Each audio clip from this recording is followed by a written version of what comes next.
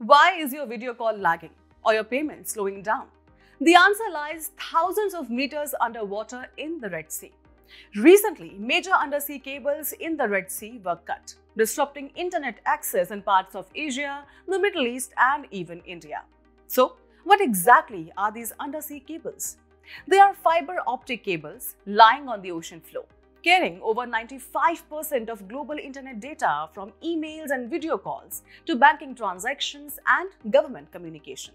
They also play a crucial strategic and economic role as they transmit sensitive data related to trade, defense, and diplomacy.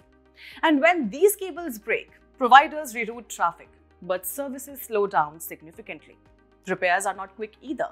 It takes specialized ships weeks to locate and fix cables lying deep under the sea. The disruption comes amid Red Sea tensions, with Houthi attacks on ships since 2023, though they denied targeting the cables. For now, experts are closely monitoring the situation, and the race is on to restore normal internet speeds as soon as possible. For more such content, visit our digital current affairs platform.